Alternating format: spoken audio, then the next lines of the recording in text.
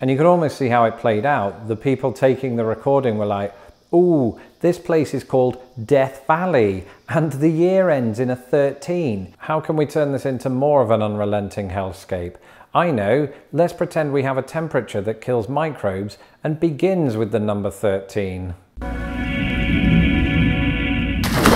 Hello, as they say in the United States, I'm just going to cut to the chase. You may have seen the news reports going around of heat waves in the western portion of the United States, and I've seen them too. And it sort of called to mind a video that I did a few weeks ago called British Heatwaves Ain't Got Nothing on America. And since that video went out, we've had examples in both countries of why that's true.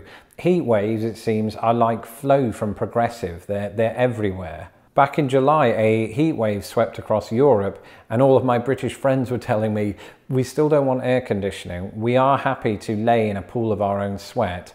We just wish it wasn't quite so unfit for humans. Right? And it became such a big thing that it was trending at the top of Twitter. That's how you know that things are important these days.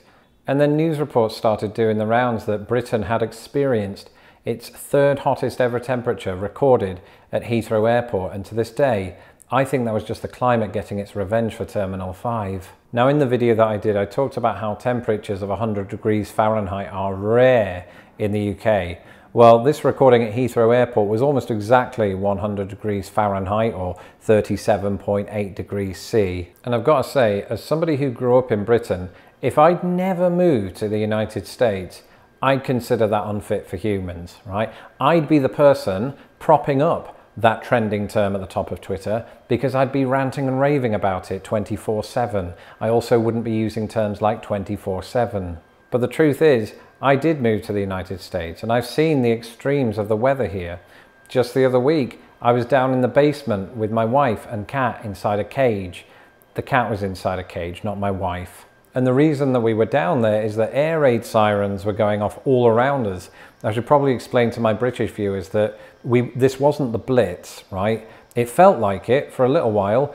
It was a tornado warning. Here in Chicago, found out the other day, a tornado did touch down just a few miles north of where we used to live. And as you can imagine, while I looked outside and saw the suddenly hellish skies and swirling leaves, I was as cool as a cucumber. And in fact, right now as we speak, you might be able to hear it, somebody has a leaf blower going outside, so subsequently doing great community work, but ruining my video.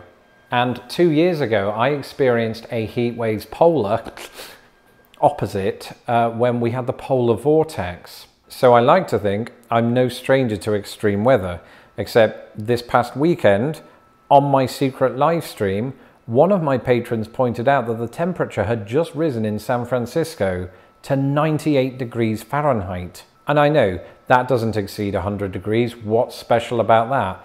It's San Francisco. I've been to San Francisco in July, no less, and you can't even achieve that temperature in an oven. And I suppose this caught me by surprise because I'd been so busy I hadn't read the news in about 4 days.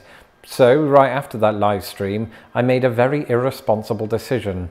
I went to weather.com. If you want to feel a sense of calm, reason, and logic, never go to weather.com.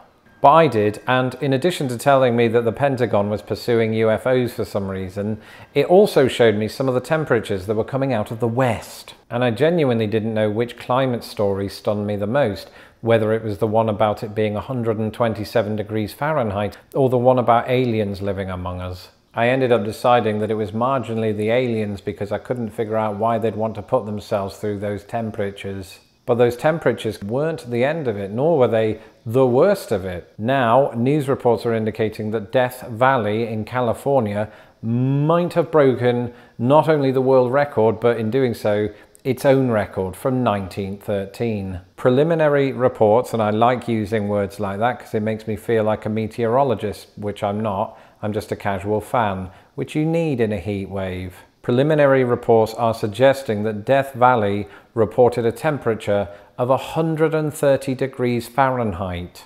But hang on though, because when I read that, I thought back to that video I did and remembered that the one from 1913 recorded 134 degrees Fahrenheit. So what's this all about? Well, it turns out that there was a study done in about 2016 that suggested that that temperature that was given at the time might be erroneous, might not actually be correct. And the main reason for that is too scientific for me to understand. But it seems to be temperatures that were taken at the time in the surrounding areas don't sort of corroborate what would have happened there at Death Valley. And you can almost see how it played out. The people taking the recording were like, ooh, this place is called Death Valley and the year ends in a 13. How can we turn this into more of an unrelenting hellscape? I know, let's pretend we have a temperature that kills microbes and begins with the number 13. Put simply, the one in 1913 isn't a reliable record. Whereas if this one right here, right now in 2020 is verified, then not only will it be the first verifiable temperature to reach into the 130s, but it will therefore be the hottest on reliable record. And even if you dismiss all of that, it is going to be the hottest temperature ever recorded in the month of August. Either way, Death Valley, you know, home to deserts and The Undertaker, is an extreme place. It's so extreme that you don't just have today's 2020 record, but until this week, it had sort of loosely been held that the second hottest temperature on record was in 2013 in Death Valley. That said, could any of this be more 2020 if it tried?